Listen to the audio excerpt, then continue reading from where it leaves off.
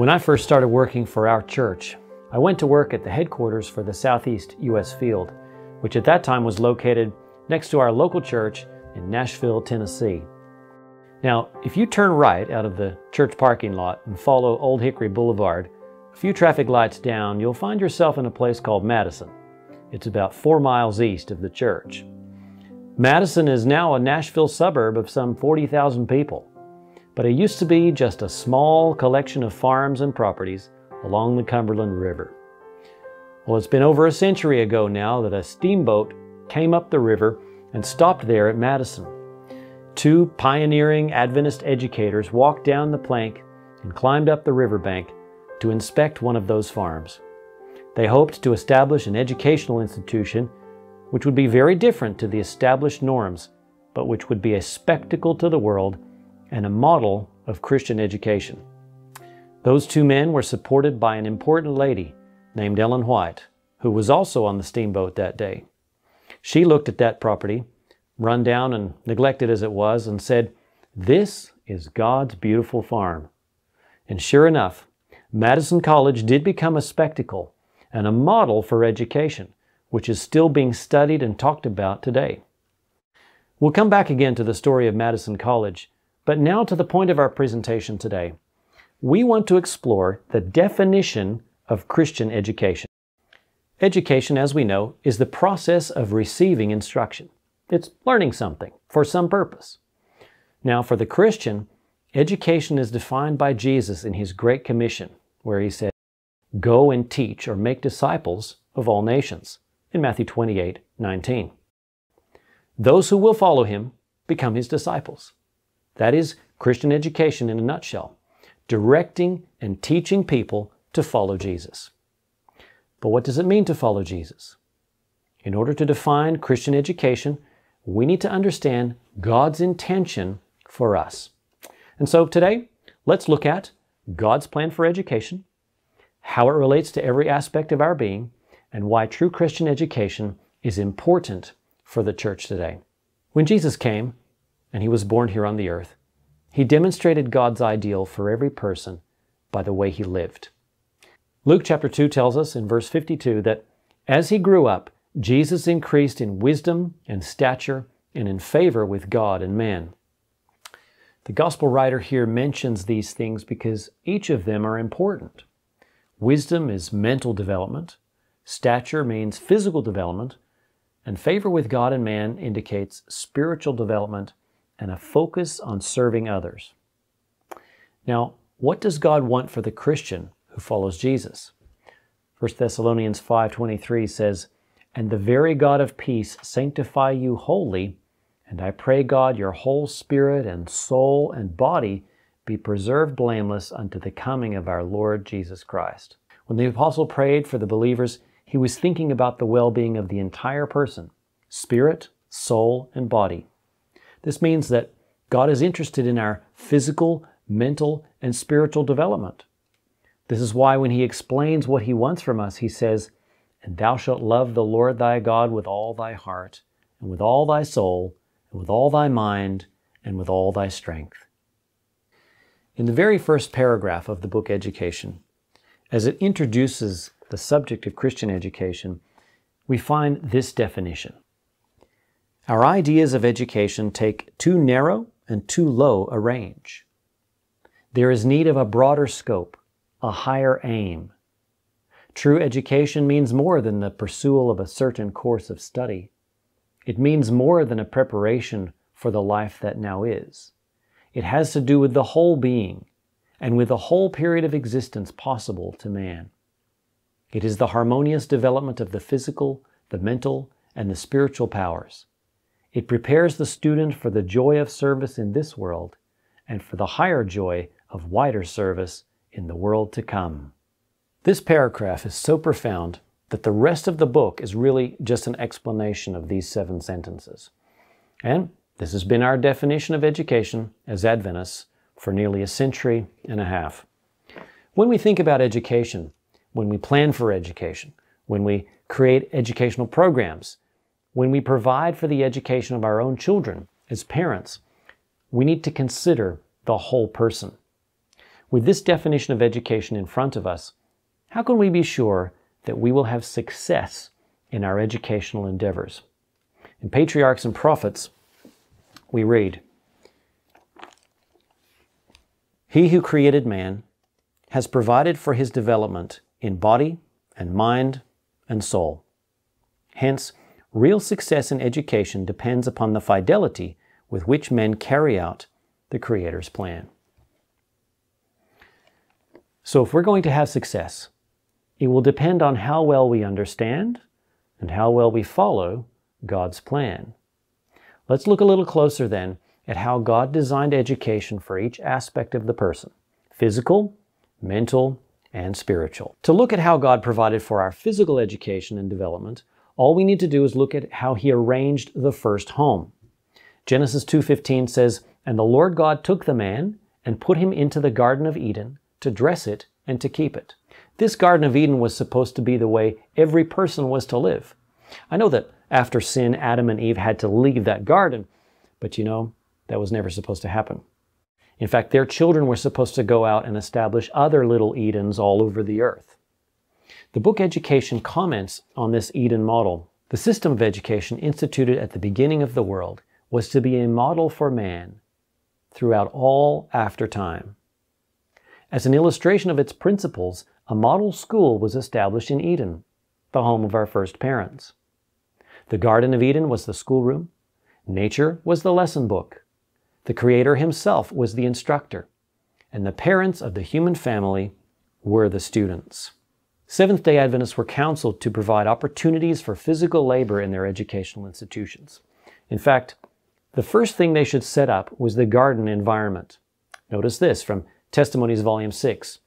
"Working the soil is one of the best kinds of employment, calling the muscles into action and resting the mind.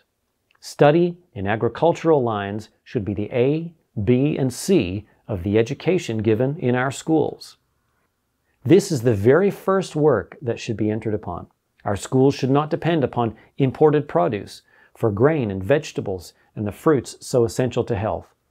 Our youth need an education in felling trees and tilling the soil, as well as in literary lines. Daily systematic labor should constitute a part of the education of youth. There's something that happens when you learn to work with your hands. The book Education tells us this: practical work encourages close observation and independent thought. Rightly performed, it tends to develop that practical wisdom which we call common sense. It develops ability to plan and execute, strengthens courage and perseverance, and calls for the exercise of tact and skill. I have heard that you can't teach common sense, but that's not quite true. By giving students the opportunity to work with their hands and solve real-life practical problems, they can actually develop common sense. And this is so important that another testimony comments saying this: "If schools had been established upon the plan we have mentioned, there would not now be so many unbalanced minds." This is why Madison College was established on a farm. The first thing they did was to develop industries, which eventually grew to include a vegetable farm, orchards, a dairy, a bakery, a health food factory, and a sanitarium. Students would study in the morning and work in these industries in the afternoon. This meant they were gaining real-world experience and also at the same time working to support their own way through college. In a statement about Madison College, written in 1908, the Spirit of Prophecy said, "The school at Madison not only educates in a knowledge of the Scriptures, but it gives a practical training that fits the student to go forth as a self-supporting missionary to the field to which he is called. In his student days, he is taught how to build, simply and substantially, how to cultivate the land, and care for the injured. This training for medical missionary work is one of the grandest objects for which any school can be established. If many more in other schools were receiving a similar training, we as a people would become a spectacle to the world, to angels, and to men. The message would quickly be carried to every country, and souls now in darkness would be brought to the light. The time is soon coming when God's people, because of persecution, will be scattered in many countries. Those who have received an all-round education will have the advantage where they are. The Lord reveals divine wisdom in thus leading His people to the training of all their faculties and capabilities for the work of disseminating truth.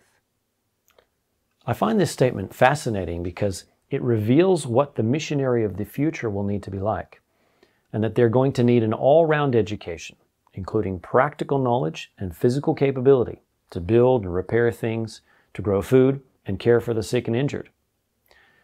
God's people have been slow to follow all this advice on practical education.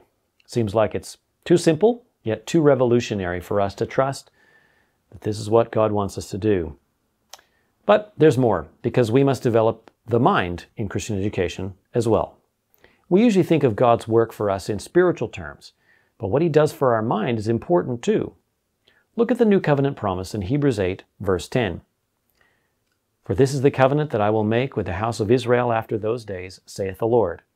I will put my laws into their mind, and write them in their hearts, and I will be to them a God, and they shall be to me a people. What power is in the Word? In Hebrews 4:12, for the Word of God is quick and powerful and sharper than any two-edged sword, piercing even to the dividing asunder of soul and spirit, and of joints and marrow, and is a discerner of the thoughts and intents of the heart. In recent years, I have discovered what I call the Google problem. Now, I've used several of the early internet search engines, including Alta Vista and Yahoo, if you're old enough to remember them, and it was always a struggle to find what you were looking for. But then a little company called Google came along and changed search forever. Here's what they did. They created an algorithm that aims to find what you want and present it to you within the top 3 search results. So even if there are millions of documents returned by most searches, people started finding what they wanted easily. But now, with such a resource in the palm of your hand, something strange starts happening to your brain. You stop remembering things, and your brain starts expecting that answers will come quickly and easily. But the Bible is not like that. The Bible requires digging, not browsing. Matthew 13:44 says, Again, the kingdom of heaven is like unto treasure hid in a field, the which when a man hath found, he hideth, and for joy thereof goeth and selleth all that he hath, and buyeth that field. Now, this is talking about surrendering all, but it applies as much to the principle that the truth does not lay on the surface, but is there to be found by those who will study diligently, who will dig for it. Success in life requires a lot of effort toward a constant goal. It requires you not to get distracted by everything that comes along. People's minds today are not as geared for that. And so we need to rescue our minds and the minds of our children by exercising our minds on deep and difficult problems. Bible study requires this kind of focus. It requires us to search, as it says in Isaiah 28, verse 10, for precept must be upon precept, precept upon precept, line upon line, line upon line, here a little and there a little. It takes effort. As it says in Romans, there's always more to discover. Oh, the depth of the riches, both of the wisdom and knowledge of God. How unsearchable are His judgments, and His ways past finding out. And on this, Christ's Object Lessons comments, saying this, sharp, clear perceptions of truth will never be the reward of indolence. No earthly blessing can be obtained without earnest, patient, persevering effort. It is essential for old and young not only to read God's Word, but to study it with wholehearted earnestness, praying and searching for truth as for hidden treasure. So Bible study is not just about finding information. As you search for answers, as you wrestle with hard questions, you are rewiring your brain. For messages to young people, we find a couple of statements along this line. The grand subjects upon which the Bible treats, the dignified simplicity of its inspired utterances, the elevated themes which it presents to the mind, the light, sharp and clear, from the throne of God, enlightening the understanding, will develop the powers of the mind to an extent that can scarcely be comprehended and never fully explained. That's pages 254 and 255. And it says, the Bible is not just a collection of spiritual teachings, but by deep study, it enhances our mental ability. The mind will enlarge if it is employed in tracing out the relation of the subjects of the Bible, comparing Scripture with Scripture and spiritual things with spiritual. That's page 262. Down at Madison College, there were no sports fields. There was no entertainment as such. But students had time to study the Bible, to pray, to meditate, and to engage in activities which were beneficial. This prepared them for the responsibilities of real life, wherever life would take them. So just to recap here, we want a Bible-based curriculum, searching the Word, mental discipline, and freedom from the distractions of entertainment. Now, as we nurture the physical and the mental development, there is that third aspect of education to consider, the spiritual nature. Psalm 51:6 says, "Behold, thou desirest truth in the inward parts, and in the hidden part thou shalt make me to know wisdom." God wants His Word to be such a part of us that it becomes part of our life. Look at this counsel to parents and other educators in Deuteronomy chapter 6, verses 5 to 7. "And thou shalt love the Lord thy God with all thine heart, and with all thy soul, and with all thy might. And these words which I command thee this day shall be in thine heart, and thou shalt teach them diligently unto thy children, and shalt talk of them when thou sittest in thine house, and when thou walkest by the way, and when thou liest down, and when thou risest up." Now, as we feast on God's Word, what does the Holy Spirit do? 2 Corinthians 3:18 says, "But we all with open face, beholding as in a glass the glory of the Lord, are changed into the same image from glory to glory, even as by the Spirit of the Lord." So the Holy Spirit takes God's Word, that Word that exercises our mind, and the Holy Spirit, through that medium, actually transforms our nature, changes us into the same image as that which we are studying. Counsels to Parents, Teachers, and Students tells us, "Many are the benefits derived from feasting on His Word, which is represented by Him as His flesh and blood, His spirit and life. By partaking of this Word, our spiritual strength is increased. We grow in grace and in a knowledge of the truth.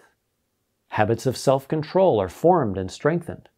The infirmities of childhood, fretfulness, willfulness, selfishness, hasty words, passionate acts, disappear, and in their place are developed the graces of Christian manhood and womanhood." How does the Holy Spirit achieve this through the Word of God? If we look deeper, this statement from the Desire of Ages tells us more. As they feed upon His Word, they find that it is spirit and life. The Word destroys the natural, earthly nature and imparts a new life in Christ Jesus. The Holy Spirit comes to the soul as a comforter. By the transforming agency of His grace, the image of God is reproduced in the disciple. He becomes a new creature. So as we study the truth, it has the capacity to transform our nature. And this is what education is about. It is not just about information.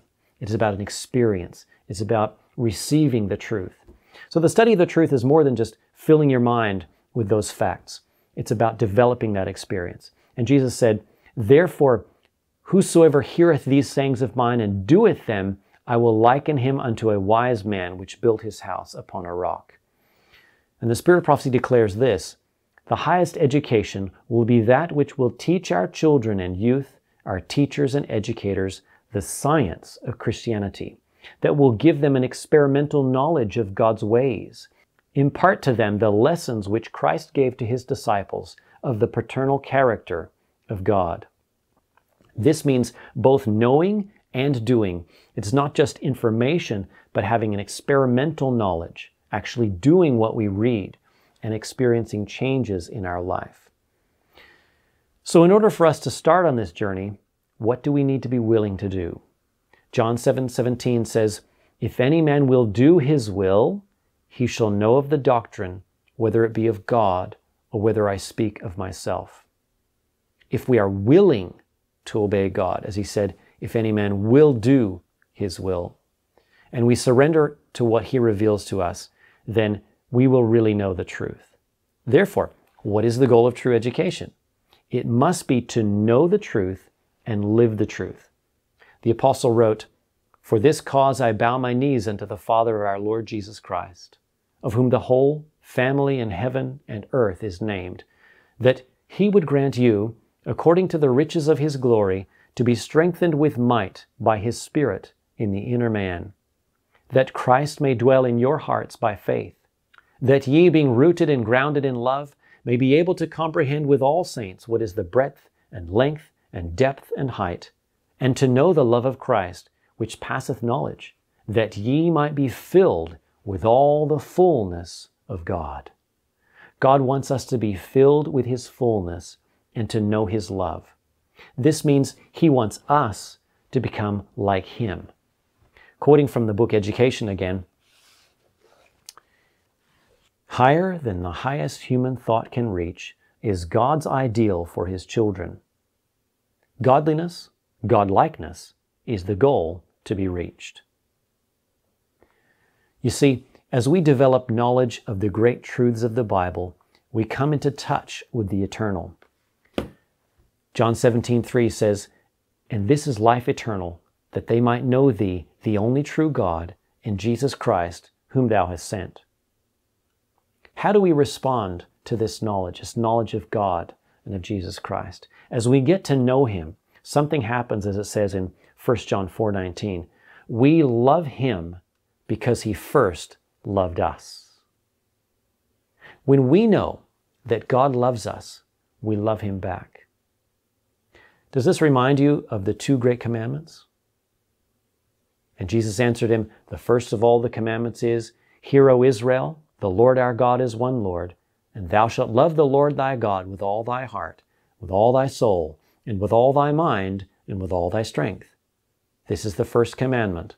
And the second is like, namely this, Thou shalt love thy neighbor as thyself. There is none other commandment greater than these." Love is the principle from which true education draws its basis and motivation. The book Education again says, "Love, the basis of creation and of redemption, is the basis of true education. The law of love calls for the devotion of body, mind, and soul to the service of God and our fellow men. And this service, while making us a blessing to others, brings the greatest blessing to ourselves. Unselfishness underlies all true development. Through unselfish service, we receive the highest culture of every faculty. More and more fully do we become partakers of the divine nature. We are fitted for heaven, for we receive heaven into our hearts." This is why Jesus taught differently. This is why he was different. He was full of love. He loved to serve people. He loved people. And when we become like that, we are ready for heaven. When we love God and we love to serve others. And this is why the students from Madison College were very different. They went all over the world, establishing missions work, serving the needs of others, growing the church, and all the while supporting themselves in doing it. They were self-supporting workers. So just to recap, education encompasses physical, mental, and spiritual development. When we learn to love God and how to serve him with all our powers and all our talents, and we learn to love our fellow human beings, then we are prepared to serve the Lord as he intended, and we're prepared to fulfill that great commission to go and make disciples of all nations. What is lacking the most in today's world? The book Education says, it's the very well-known statement, "The greatest want of the world is the want of men.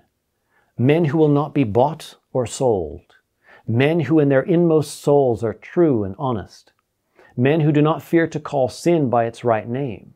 Men whose conscience is as true to duty as the needle to the pole. Men who will stand for the right, though the heavens fall." You may recognize this well-known statement, but it continues. "But such a character is not the result of accident. It is not due to special favors or endowments of providence. A noble character is the result of self-discipline, of the subjection of the lower to the higher nature, the surrender of self for the service of love to God and man. And in 1905, the book Ministry of Healing stated this: "The world needs today what it needed 1900 years ago, a revelation of Christ. A great work of reform is demanded, and it is only through the grace of Christ that the work of restoration, physical, mental, and spiritual, can be accomplished." You can see here that the world needs a restoration of physical, mental, and spiritual. So people need this work of Christian education to be extended to them as well. And so, what are we waiting for? Education says this: "With such an army of workers as our youth, rightly trained, might furnish, how soon the message of a crucified, risen, and soon coming Savior might be carried to the whole world. How soon might the end come, the end of suffering and sorrow and sin." We certainly need an army of youth today. You know what? The youth are longing to do something for God. Now's the time for education to have a greater place in our work as a church. The Spirit of Prophecy says, now as never before, we need to understand the true science of education. If we fail to understand this, we shall never have a place in the kingdom of God. This is quite a serious statement. Even though it was written many years ago, I think it's still true. God's people need to take another look and ask ourselves, do we understand the true science of education? This has to be done before we can fulfill the commission of Jesus. The Spirit of Prophecy says, before we can carry the message of present truth in all its fullness to other countries, we must first break every yoke. We must come into the line of true education, walking in the wisdom of God and not in the wisdom of the world. God calls for messengers who will be true reformers. We must educate to prepare a people who will understand the message and then give the message to the world. This is our work today. And I'm excited about what God can do when we catch the vision of what is possible when we work in the way that He has asked us to do. One day when I drove down the street where the old Madison College used to be, I noticed a historical marker. It was put there to commemorate the history of the college. And while that plaque is all that's left of the college at Madison, Tennessee, the principles of Madison live on in the hearts of those who choose to understand them. Now, you might want to read the story for yourself. If so, pick up this book, God's Beautiful Farm. And for more on the philosophy of education, take a look at Studies in Christian Education by E.A. Sutherland. He was one of the founders of Madison College. In North America, you can contact Reformation Herald, and in the Pacific, we have both of these in stock here at our bookshop in Sydney. And so, what is Christian education? It is the development of the whole person. It is an experience in spiritual things and in practical things, which enables us to be as useful as possible to the people around us, and most importantly, prepares us to take our place in the heavenly home. And it is my hope that we may personally develop and grow in this type of education, and as a church, make better efforts to provide such an education for our children and our youth. On behalf of the General Conference Education Department, thank you for watching, and may God richly bless you.